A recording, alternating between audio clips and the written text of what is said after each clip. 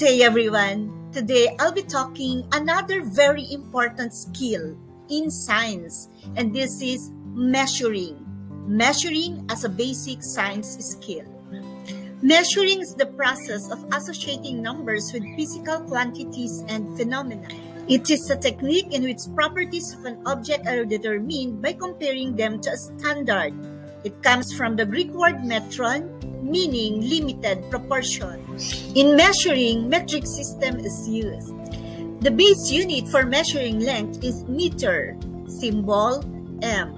And the instruments used in measuring length are tape measure, meter stick, and a ruler. The base unit for measuring mass is kilogram, and the instruments used are triple beam balance and electronic balance. Another base unit of metric system is seconds, and seconds is the base unit of measuring time.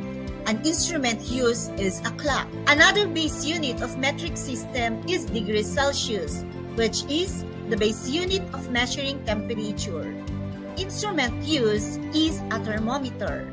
Here is an example of a liquid thermometer. Another, infrared thermometer. A liquid thermometer is a glass tube filled with mercury.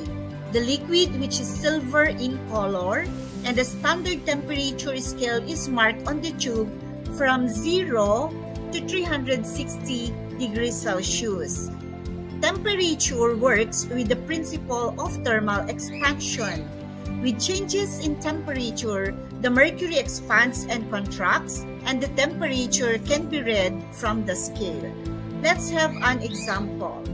So, we will dip this thermometer on a glass of water. And let us wait for 40 seconds.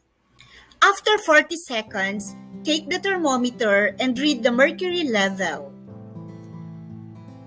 In this example, the mercury reading is 25 degrees Celsius, meaning the water temperature is 25 degrees Celsius. How to use the infrared thermometer? So the correct usage method is key for ensuring accuracy. So to avoid incorrect measurement, you have to follow this tip. When measuring body temperature, aim at the middle of the forehead above the eyebrows. Here, okay? And hold the product vertically at a distance of greater than or lesser than 1 centimeter, like this. And when the trigger key is pressed, here the trigger key, okay, the measured value of body temperature will be displayed on the screen. And here is the screen. So let me do it.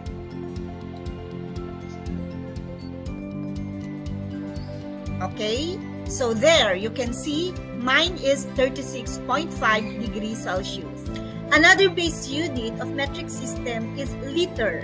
Liter is the base unit of measuring volume of liquid. An instrument used is a graduated cylinder. Let us now discuss how to measure the volume of a liquid. First, let us define what is a liquid. Liquid is a state of matter where the particles are free to flow, has a definite volume but indefinite shape. An example, water. Another example, we have an oil. When measuring the volume of a liquid, look for the meniscus. Meniscus is a curved surface of water in the container. And meniscus is formed because of the water that sticks into the side of the container, making a U shape. There are two kinds of meniscus, concave meniscus and convex meniscus. So if a concave meniscus is formed, you measure in the lower meniscus. But if a convex meniscus is formed, you measure in the upper meniscus. And your eye should be at the level of the volume of water of meniscus in order for your measurement to be accurate. Because if your eye is above the level of the meniscus, okay, you will observe a bigger volume of water. If your eye is lower than the water level, you will observe a smaller volume of water. But if your eye is at the level of the water volume or meniscus, you will observe an accurate volume of water. This time, let's talk about measuring the volume of regular solids. First, let us define what is solid. Solid is a matter that has a stable, definite shape and a definite volume. Example, notebook. Another, glass. Their volume of measurement is calculated depending on whether they are regular or irregular shapes. The volume of a solid with a regular geometric shape like rectangular box, cube, cylinder, sphere can be determined using the volume formula for shape. The volume of a rectangular box like this can be calculated using the formula V is equal to length times width times height, where V is equal to volume, L is equal to length, W is equal to width, and H is equal to height. This is a rectangular box. Let us identify its measurement. First, you have to identify the length, the width, and the height. So this is the length, usually the longer side, and this is the width, and this is the height. So using a ruler, let us identify now its measurement. Okay, first you have to identify the zero marking on the ruler, okay, and point it at the edge of the box, okay, from edge to edge, okay, and its measurement is 152 centimeters. So that's the width. And then for the length, again, you have to point at the zero marking of the ruler there from edge to edge, okay, and the measurement is 184 centimeter. Okay, like that, 184 centimeter. And then let us now compute for the height. Again, for the marking of the ruler, you point it at the zero at the edge of the ruler, okay, from edge to edge, okay, and it gives us now a measurement of, okay, it gives us now a measurement of 80 centimeter. So just multiply the length, the width, and the height measurement, and it gives us now a volume of 2,237,440 cubic centimeter.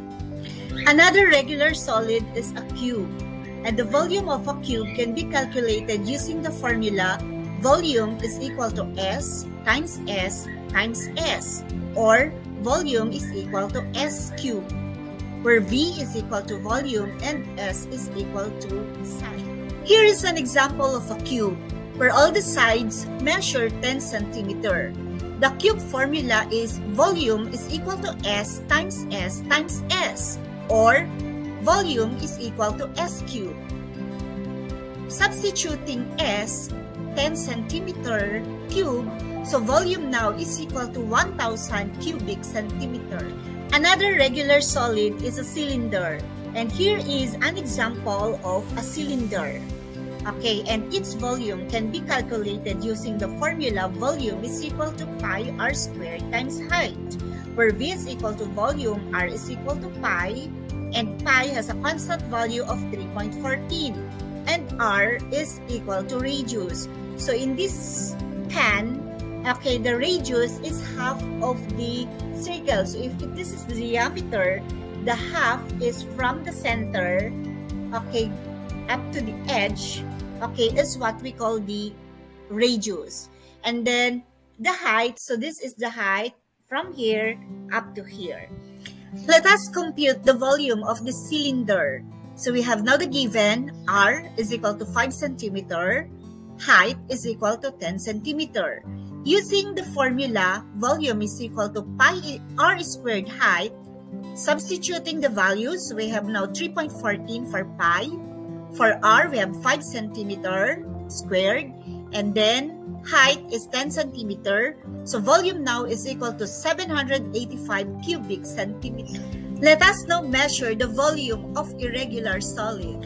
What are irregular solids? Irregular solids are objects that do not have a normal shape or a fixed geometrical shapes, like a piece of broken glass, leaf, or a stone.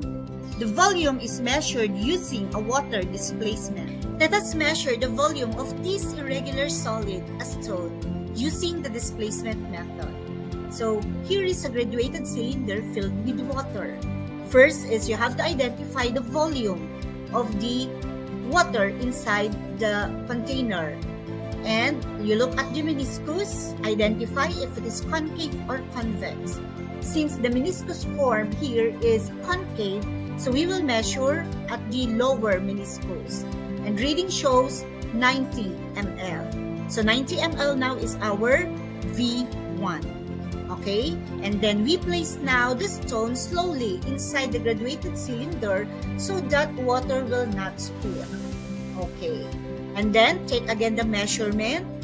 And the measurement now at the lower meniscus, eye level again, is 96 ml. So meaning V2 or volume 2 now is 96 ml. In order to compute for the volume of the stone, we have to subtract volume 2 minus volume 1. And it gives us now a measurement of 6 ml. So 6 ml is the measurement of the water displaced. And in the displacement method, the water displaced is equal to the volume of the irregular solid placed inside the container. Hence, the volume of our solid stone is also 6 ml. For more videos about measurements and other science process skills, you may visit the links provided below. For more information, you may visit these references. Credits are also given to the following listed on the screen. Have a great day.